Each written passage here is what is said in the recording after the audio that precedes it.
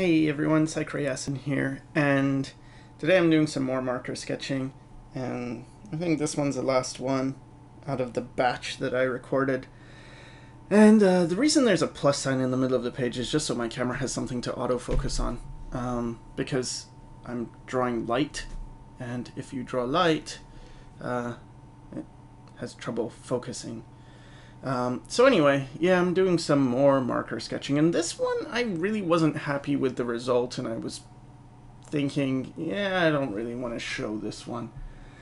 But, I don't know, then I started to think more about being an example and setting an example and not caring about results, because that's what I always talk about, right? Not to care about results. And so today I wanted to mainly talk about mileage and drawing every day and why it's important to be drawing every day.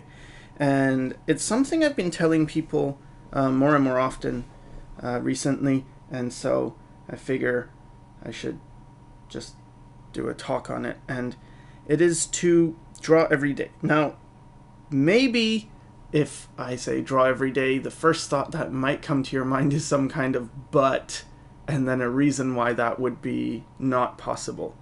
But I think the reason people have the but is because they're thinking not about drawing every day, but drawing something they're proud of every day, or drawing something good every day. And that is not what I'm talking about. I am talking about simply drawing every day, the act of drawing every day. It doesn't have to be good. It doesn't have to be anything. Like, it's not about the result. It's simply the act of moving your hand with whatever tool you're using and creating a drawing every day. And that could take a minute. Like, maybe you only spend a minute on drawing, but you got a drawing done that day. Or it could take an hour, or more, whatever you want. But the important thing is that you're drawing every day. And it's something I started, I think, in 2003. I committed to doing a drawing every day because I would have periods where I would not draw for maybe 2 months, or probably even more at some times. And then I'd get into drawing and get out of drawing, and I realized, if I really want to be an artist, this is not going to work for me. So I need to be drawing every day. And so I created a sketchbook journal. I just bought a big sketchbook with 500 pages. And I made sure I put down the date, and then I would do a drawing. And that is something that I decided early on not to show anybody. Because if I showed people, then it would be about the results, and it would be about maybe showing off or being afraid that I want to create something good because someone might see this. So it was really helpful to me to just put down the date, do my drawing, and that is a secret. Nobody has to see that. And it really helped, because what happens is, after a while, I think it's 14 days, but it becomes a habit. And then once it's a habit, you don't even notice that you're doing it anymore. So you're doing a drawing every day, but it doesn't feel like you're doing a drawing every day, because you need to almost do more than a drawing every day for it to register in your head as like, oh, I did a drawing today. And so I think it's just so important to get your mind in the right space, and to think of yourself as someone who draws every day, regardless of the quality. Now, I take a day off, or I used to, when I was working on more commercial projects. I would have a day off, and even on that day I was drawing every day, but as I said, it doesn't count. It doesn't register as like, oh, you did a drawing, because to me, the drawing is something I would do outside of that sketchbook, and what I do in the sketchbook is just like the same as brushing your teeth. It doesn't count. It's just like, whatever, that's what I do.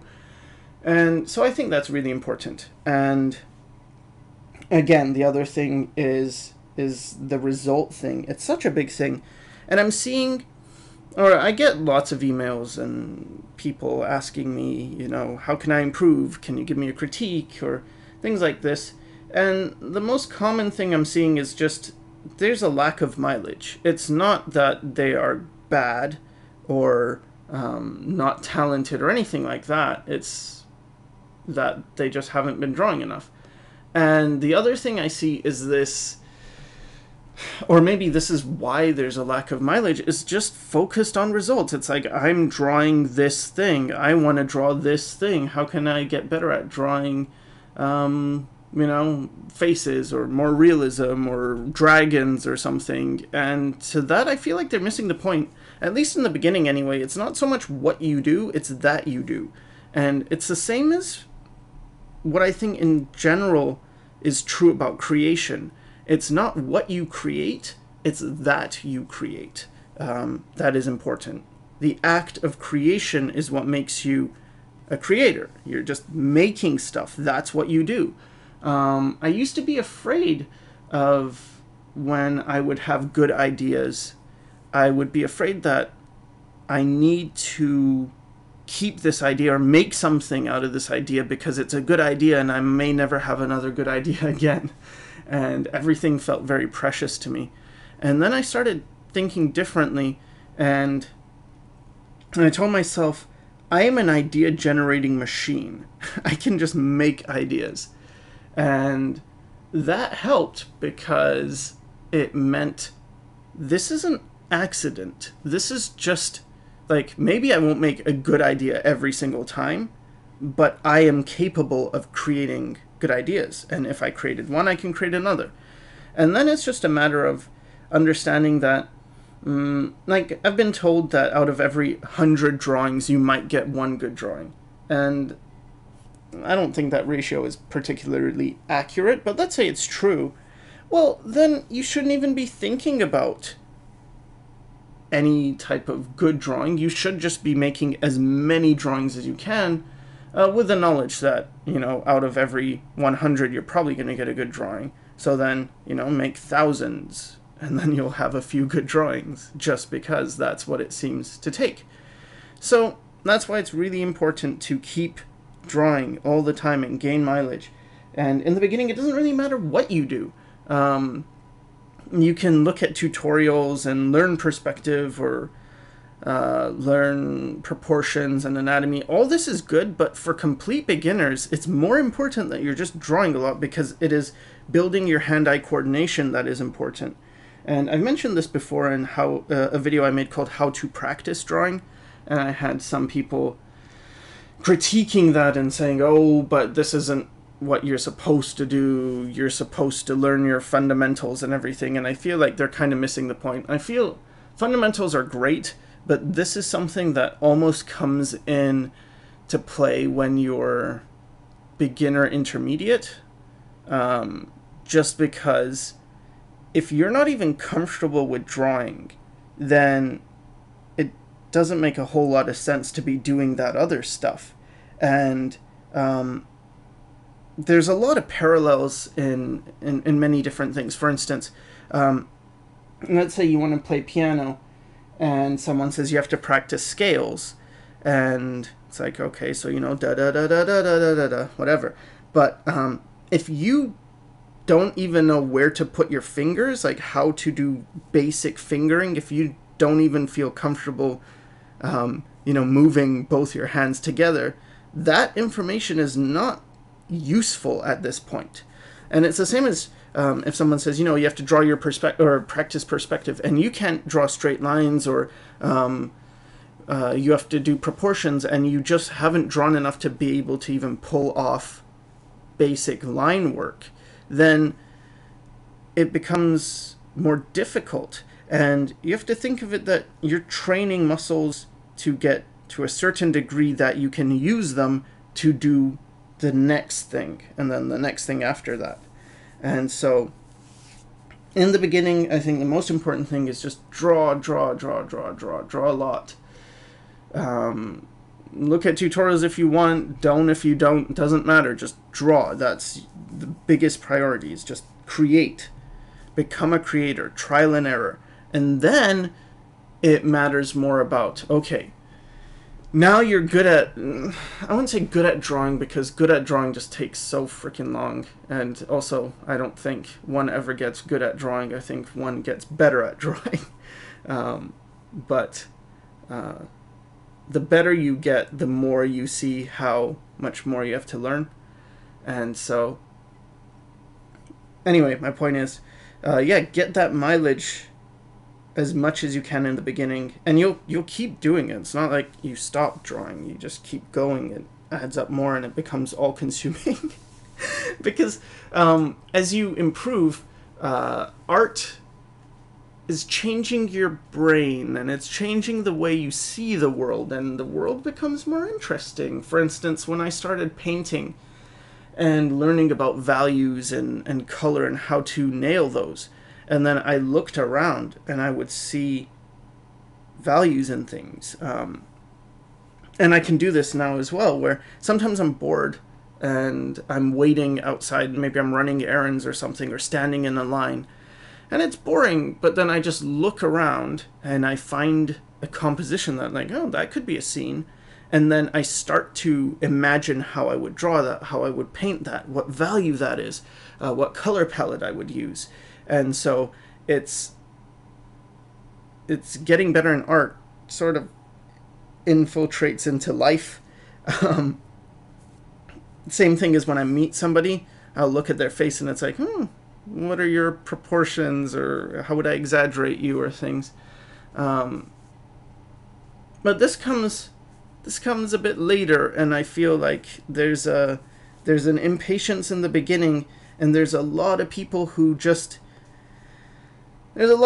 want to draw or try to draw or are interested in drawing and just quit in the very early stage just because they didn't draw enough.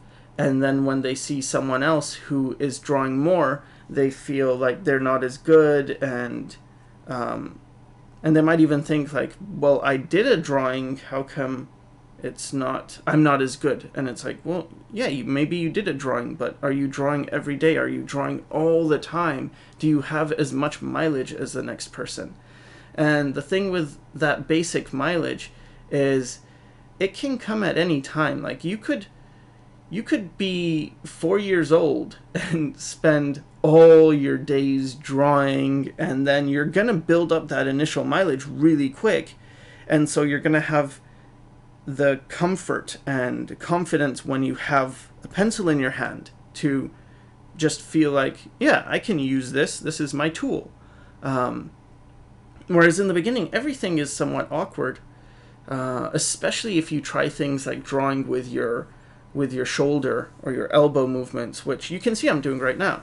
Like, I don't know if you can notice it, but there is some finger movement, but mostly it's the elbow and things, and you can see the wrist does not move a whole lot, and my arm, the whole arm is moving around.